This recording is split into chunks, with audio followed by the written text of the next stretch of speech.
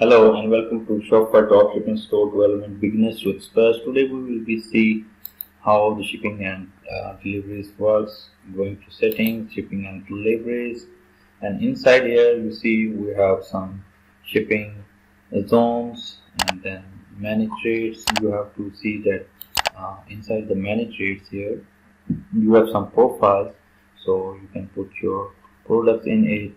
Like here you see we have some products in this shipping and some in the rest of world. So once you will do these settings accordingly, like we will be managing products in different shipping zones. So we have here 2 shipping zones, 1 location, and then general settings. And after doing all these things, you will see that if somebody is going to some product of your store and is adding it to cart or buy now, then it will be forwarded to shippings and then to checkout page. And from here you see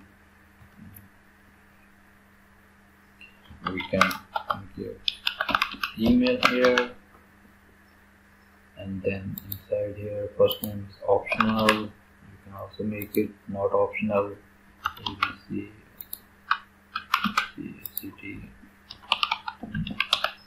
and then postal code, and then save this information for next time. Continue to shipping. Once you see here we have shipping cost here available, subtotal of the product, and now our shipping rate. Your cart has been updated and items you added can be shipped to your address. Remove all things complete your order. So this can't be shipped at this address. Why? Because you will see here. Okay, we will create new profile. In here we will see all products, and inside the products you will click on add, and you here inside the products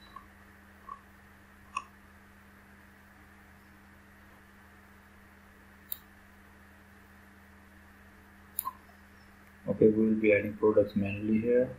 These are not so much products, so it will not take more time,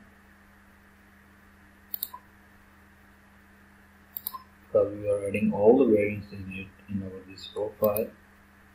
So not get an error next time. So these things are required while setting up shippings and everything you will need for your store. So if your customers are shipping from different buying from different shipping zones, and they should not see this error that we are not available in your zone. This helps a lot when you have all your products in some specific shipping zones.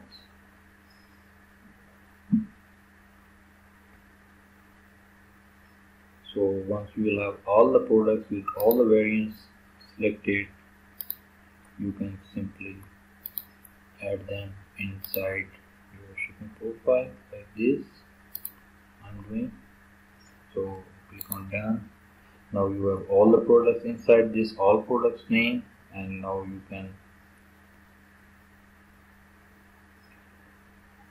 create shipping zone, and in here like you can see rest of the world, shipping zone name Pakistan, rest of world.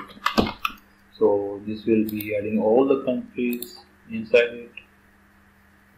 Customer user won't be able to complete checkouts,